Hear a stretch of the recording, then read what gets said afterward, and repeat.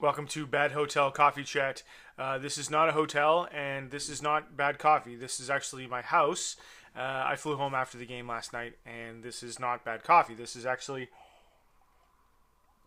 organic coffee made in an AeroPress, so it's actually quite delicious. About that game last night, or yesterday, look, I think how you see this game depends on what kind of fan you are. And looking at the comments, the two versions are you either think the Ticats did a remarkable job given all the things that they overcame this year, the loss of Zach Collaros and the injuries and the loss of Norwood and Sinkfield and long stretches without Fantus and Gable and all the rest of it, and yet overcame all that to get to within essentially one or two plays of a third straight Grey Cup appearance. And if you're inclined to see the coffee cup as half full, that's your interpretation. Great job given the circumstances.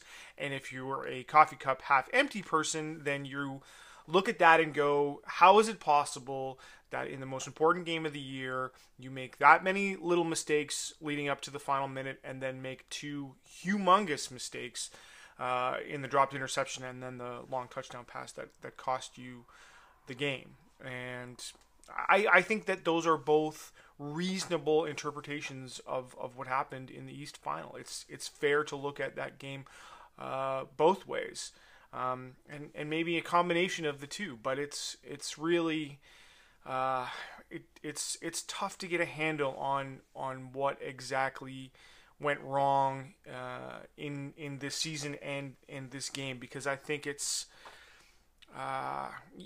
boils down to two plays, but it's sort of bigger than that too. I don't know. I obviously haven't quite worked it through in my own mind yet, right?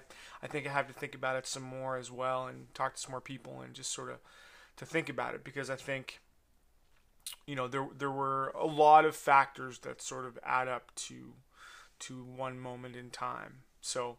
And look, things are going to be different next year. I don't expect the same kind of continuity next year that they had this year. They have too many guys eligible for agency. I think that after 3 years under Ken Austin with the staff, with the same sort of general setup, that you might see them have a look at what they're doing and how they're doing it, and see where they can make some improvements. Now maybe they'll keep the band together for a fourth straight year, and there's a lot to be said for continuity, and you still have a lot of the key pieces in place in Simone Lawrence and obviously Zach Collaros and CJ Gable's under contract, and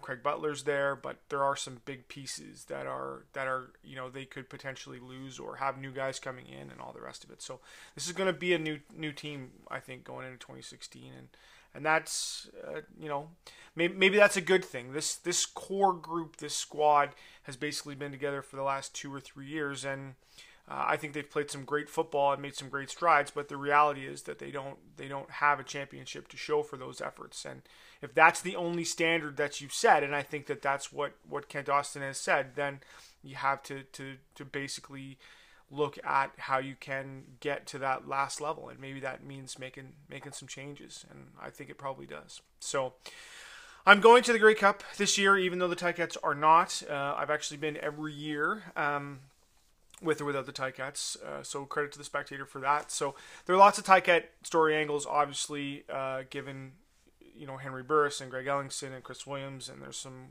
ex-Ticats on Edmonton as well, and there's always some interesting storylines that appear at the Grey Cup that are relevant to both the league and the Ticats in particular. So, we'll have lots of content on the Scratching Post and 3 Down Nation. So make sure you stick with us all week, and we'll talk to you soon.